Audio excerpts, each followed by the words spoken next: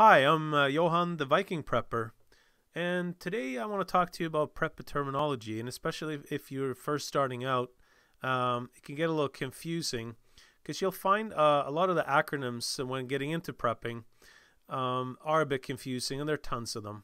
So I put together a little list here of the most common ones, and hopefully that will make things easier for you to understand if referenced and if you're just starting out in the prepper community.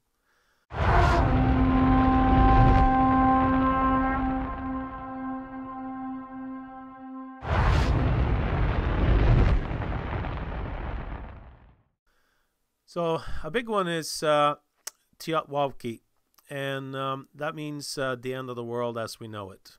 And it doesn't necessarily mean Armageddon, but it means that we will have to change the way we live and having to survive for a long period of time. The most common one that you probably already know is the SHTF, when shit hits the fan, or WTSHTF, and that is when the shit hits the fan. We also reference to good, get out of Dodge, and SOL, SOL, which means shit out of luck. When those SHTF happens, or you're in a SOL situation, we need to bug out and move to an alternate location. And you can do this, by foot, by vehicle. But we have some acronyms that's necessary for that as well. So we called a BOB, above, B-O-V, a bol, B-O-L. So BOB is a bug out bag, and B-O-V is bug out vehicle. BOL, B-O-L, is bug out location. One of the biggest concerns for most in the prepper community, I think, including myself, is to have a grid down event caused by an electromagnetic pulse, whether it's man-made or a solar flare that can create an EMP that will create a grid down event. So we often talk about GDE, which is grid down event, and EMPs, which is electromagnetic pulse.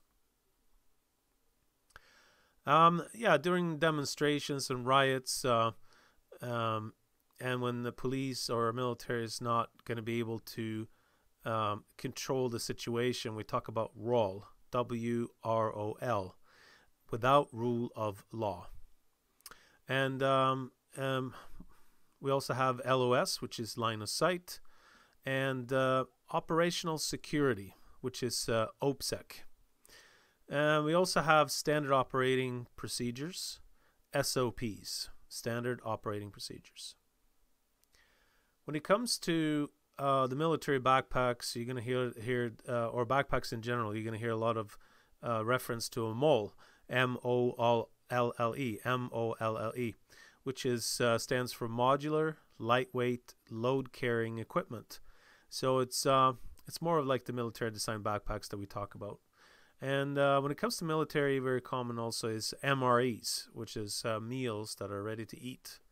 Now, when we talk about MREs, I'm going to probably do a separate video about that, why I do not prefer MREs. And I prefer the freeze-dried foods over the MREs. But that's for a longer conversation and explanation, so we'll do that in a separate video.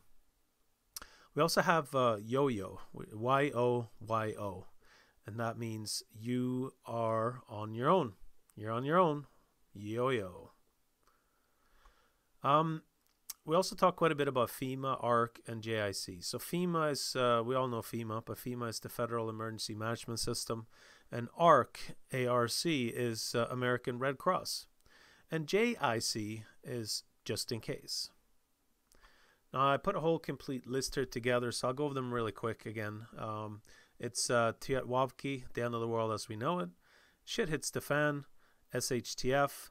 When the shit hits the fan, WTSHTF. Good, get out of Dodge. SOL, shit out of luck. BOB, bug out bag. BOV, bug out vehicle. A ball, BOL, which is a bug out location. Grid down event, GDE. Electromagnetic pulse, EMP. Without rule of law, WROL, WROL. LOS, line of sight. OPSEC, operational security. SOP, standard operating procedure. MOL, modular lightweight load carrying equipment, which is the military design backpacks. MREs, meals ready to eat. YO-YO, you're on your own. FEMA, the Federal Emergency Management Systems. ARC, American Red Cross. And JIC, just in case. You're in the right place at the right time. Join me and other Viking warriors, and together we will navigate the journey towards living a stress-free and prepared lifestyle.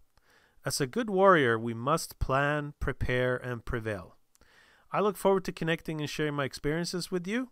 Until next time, be prepared and stay safe.